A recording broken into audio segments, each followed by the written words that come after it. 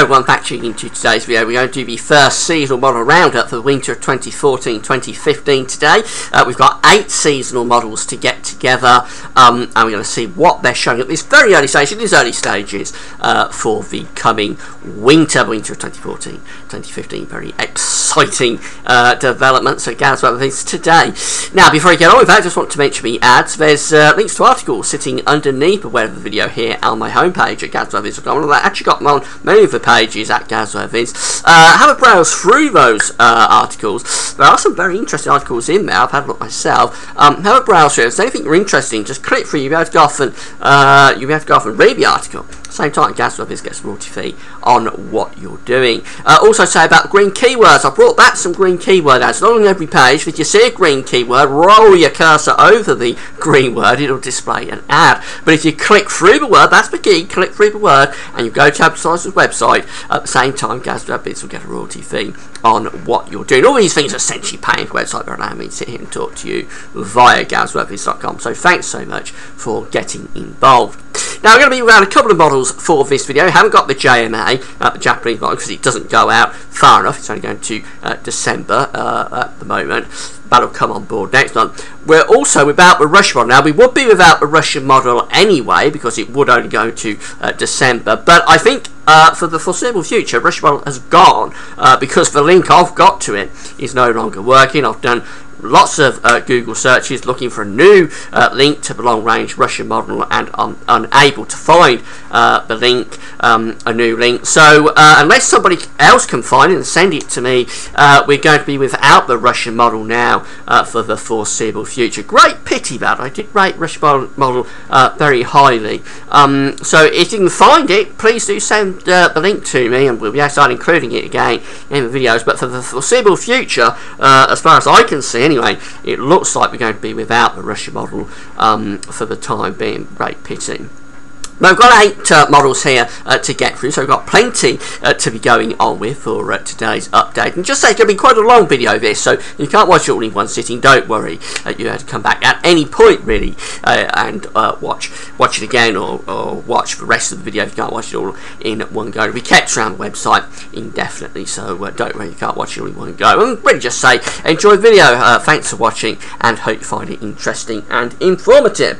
So, the first model we're going to start off with is the APEC model. This is the APEC collaboration of various Met agencies in the Southern Hemisphere. It's based in Korea, but it isn't the South Korean model. It's a collaboration of South Korea, I think, the Japanese Met agencies in there as well, possibly the Australian Met agency also. This is a 500 millibar height anomaly prediction for January to March. There's 2 we could have gone at for this. We could have gone at October to December, but I thought January to March would be more relevant really for the time frame that we're dealing with.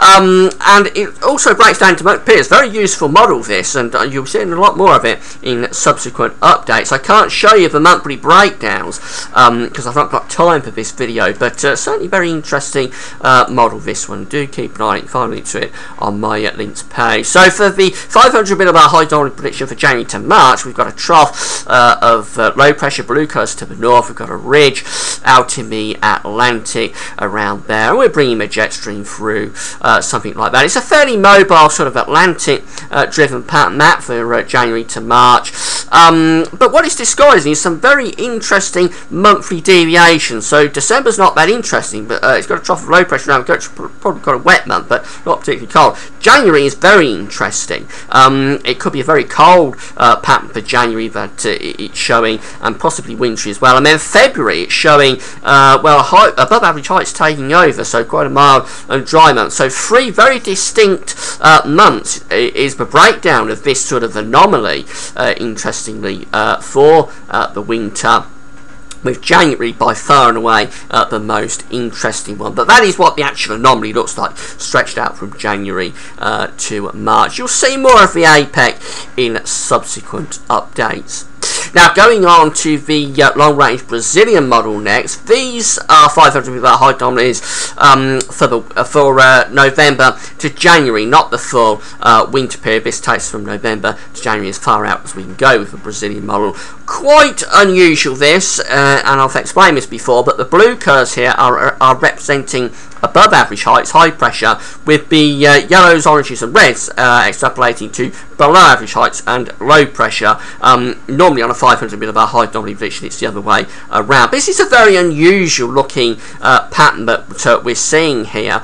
We've got this very strange looking area of below average height sitting right over top of the British Isles. We've got hints of ridging in the Atlantic, possibly going up towards Greenland, and then we've got this trough sitting more or less over the top of the UK. Another ridge is down to the southeast. It could be a cold pattern, this. It could be a cold, unsettled scenario.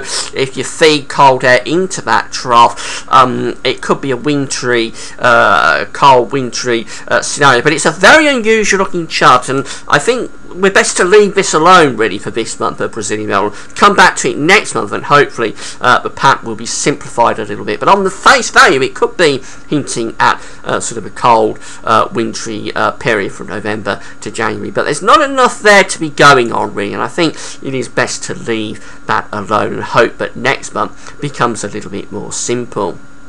We're going to go on to the UK Met Office next. This would be mean sea level pressure anomaly for December to February for the winter period.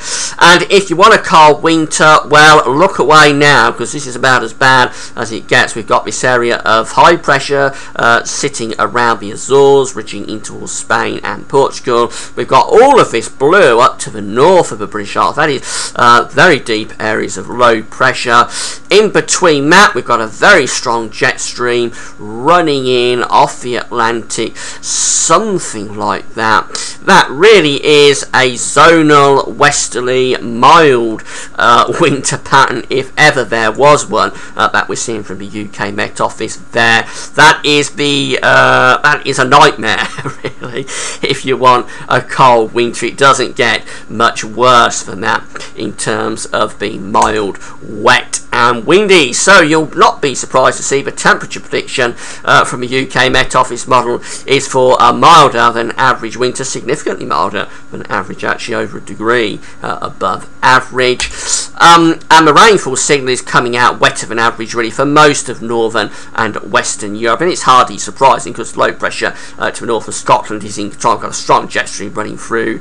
It's stormy, it's mild, it's wet, it's windy. It's a very similar winter pattern probably to what we had last year. So if you want a cold winter, well, that's about as bad as we're going to get actually in this update. I don't think we'll see any other charts that are anywhere near as bad as that.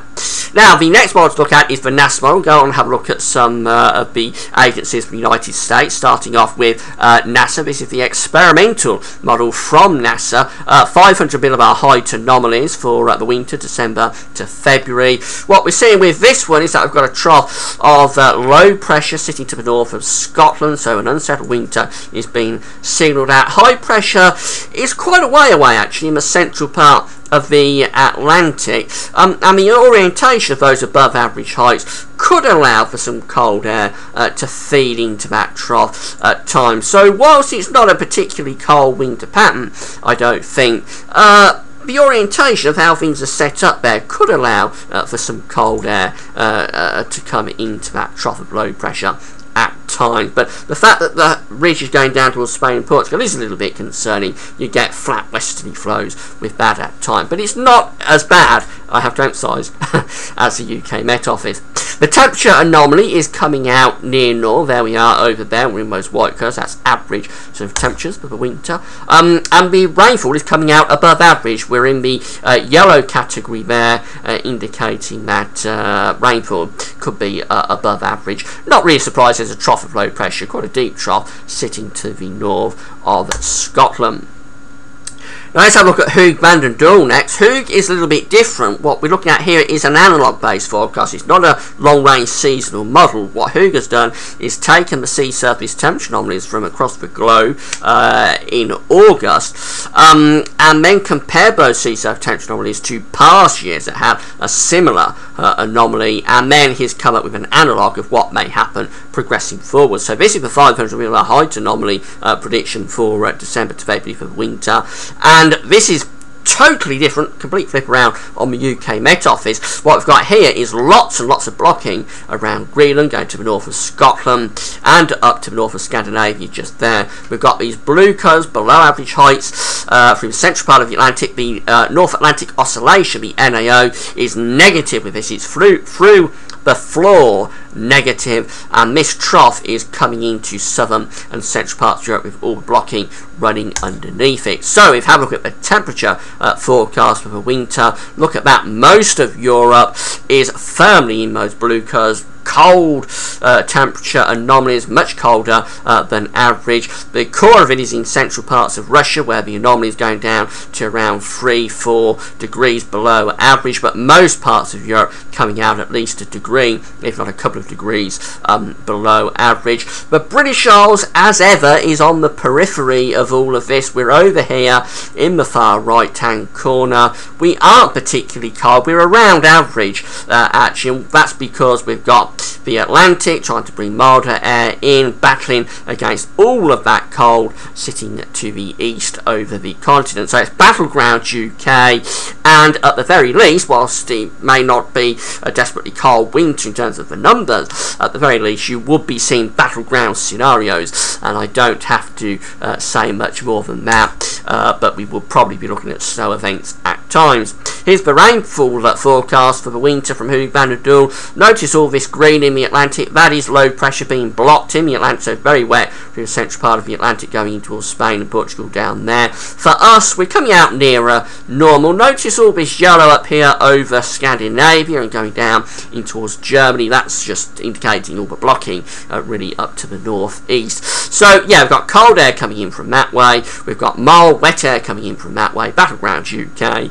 And whether we come out with a cold and average winter or whether we're close to average, I think at the very least we would be looking at significant snow events at times, and no doubt there would be some significantly cold periods. CFS version 2 next. This is the 700 millibar height anomaly prediction from the CFS V2. British Isles just here under a trough of low pressure through the winter. So you see there is a pattern emerging through many of these models. They're trying to place a trough of low pressure somewhere around the British Isles. It just depends how much blocking we get as to whether that's a cold trough or an Atlantic driven trough, and the CFS is hinting, I think, at quite a cold trough. We've got this ridging going on in the central part of the Atlantic and going up towards Greenland. As long as we've got all these yellow colours up over green, things will be very interesting. Cold air could be feeding into that trough, something like that, with that ridging going on to the north of the country. The temperature forecast for winter is coming out near normal. No sign of anything particularly cold showing up on these charts just yet. Notice the warmer than average conditions are away to the east and the southeast of Europe. Now, when you get warmer than average there, because the weather is always looking for an equilibrium, it's always trying to balance itself out. So when you've got it warm in the east and the southeast, very often you'll get it cold in the west and the northwest. And it's the converse also. If you get it cold in the northwest, you'll tend to get it, if you get it mild, I should say, in the north and the west, you'll tend to get it cold in the east and the southeast. So the fact we've got so much warmth here in the east and the southeast could, if you put it together with the 700 millibar height anomaly prediction, indicate that this area up here should probably be coming out cold. Have a look at the rainfall anomaly from the CFS V2. We see that much of Central Europe is indicated to have a wet winter, particularly through northern parts of Spain and Portugal, going into France, going into southern Germany as well. And that just fringes into the south of England. I think what's going on there is that the jet stream is probably going something like that through the Atlantic and then down somewhere around there. Now notice all of this orange up to the north, that is indicating dry and average precipitation anomalies through Iceland, so that could be indicating high pressure up there. Norway as well coming out dry and average, could be Scandinavian blocking, and even for northern parts of Scotland there is a hint of a little bit of high pressure. So I think overall we're probably looking at quite a bit of blocking up over northern latitudes here, with the trough running south, the jet stream I should say running south, bringing low pressure into these sort of areas. That could well be hinting at a cold winter, and I've been keeping an eye on the daily updates from the CFS V2 to websites like theweatheroutlook.com, and they're definitely trending, or definitely have been trending over the last couple of weeks, to more colder winter scenarios. This is the 700 millibar height anomaly for January. Just thought I'd very quickly throw this one in, and we've got all of this blocking being indicated over Greenland, up here, and in the central part of the northern Atlantic. There's that cold trough over British Isles and extending through the North Sea into Scandinavia. I think we're almost certainly bleeding cold air into that trough, so I think that will be going for a cold January from the CFS V2. Very interesting looking charts. We'll keep an eye on that one. Now going through to Beijing Climate Centre next. This is the 500 millibar height anomaly prediction for the winter from the BCC, and it's very similar actually to the CFS. We've got this trough around the British Isles, so it's the same story. There is a pattern through these models: trough around the British Isles, ridge somewhere out to the west or the northwest of the country, perhaps somewhere around Greenland or going down into Newfoundland. Bring cold air into that trough at times. It's not absolutely perfect because you would want more northern blocking around Greenland really to get a really cold pattern set up, and you want to shift that trough a little bit more towards the east. Notice all this ridging across eastern parts of Europe again, implying that the warmer temperatures are coming around that ridging into the east of Europe, so the colder temperatures should be out in the west and the northwest. The temperature forecast for winter is coming out near normal, a little bit warmer in the north, a little bit colder in the south. Notice again the east of Europe coming out warmer than average. Central Europe is cold, and I have to say I'm not showing you the full picture from the Beijing Climate Centre because if you look at the earlier winter periods, say October to December and then November to January, it's a colder scenario, and it sort of gets a little bit milder I think as we go through towards the latter stages of the winter on this model. So it's close to a cold winter pattern, this, same as the CFS, not quite in place, not quite there with a cold winter pattern, but it isn't far off. Very interesting starting point from both the CFS and the Beijing Climate Centre. Rainfall anomaly is coming out average to a little bit above average, warm, wetter than average, and it's not really surprising. There's a trough of low pressure over the country. And then finally, we're at the end now, and this is the JAMSTEC IOD model. This is a temperature anomaly forecast for the winter, and most of Western Europe, Northwest Europe as well, is colder than average with firmly most blue colours. It's going for a cold winter, the JAMSTEC most definitely.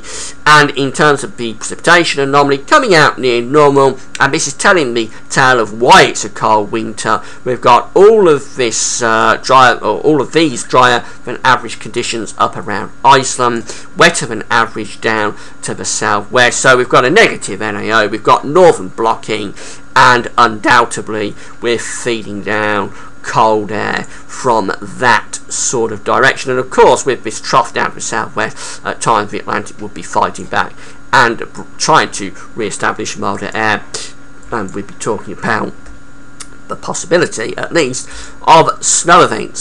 So very interesting models, I'm sure you agree, and I think there is a trend amongst these models through this update, and the trend is really to have a trough somewhere around the British Isles and some sort of ridging out in the Atlantic through the central and northwestern part of the Atlantic, and that possibly allows cold air to entrench into that trough of low pressure. Now, we can't ignore the UK Met Office. That is an absolute disaster if you want a colder than average winter. It doesn't get any worse than the UK Met Office update this month in terms of being westerly, zonal and mild. But all the other models are quite interesting. There are hints in some of the models and more than hints in other models that there could be a very interesting pattern setting up for this winter with a chance of colder conditions. That's very early days, it's only September, so we've got another update to do next month, and we've got the final one to do in November. It'll be very interesting to see where this goes. interesting starting points for sure. We've got to wait and see what happens in next month's update, and crucially I think UK Met Office will be very important next month to see whether that trends towards a colder direction from its very mild pattern this month. But an interesting starting point. Hope you found the video informative and fun, and that's all for now. Thanks for watching.